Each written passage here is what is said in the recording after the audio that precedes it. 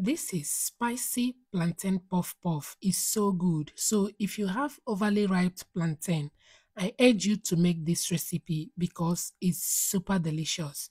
So let's make it. You need all-purpose flour, yeast, sugar, and salt. I'm going to write the measurement in the description box. Mix your dry ingredients and set aside. In another bowl, peel your overly ripe plantain, mash with fork and set aside. Now mix the wet and the dry ingredients together. Add water gradually until you achieve the right consistency. Once the batter is like this, set it aside for an hour or until it doubles in size.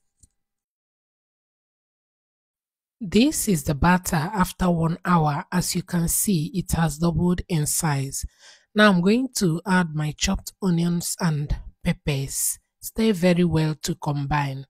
At this point, the oil is on fire already. Now it's time to fry. I'm going to scoop it in with my ice cream scoop. Stir now and then to fry properly until golden brown.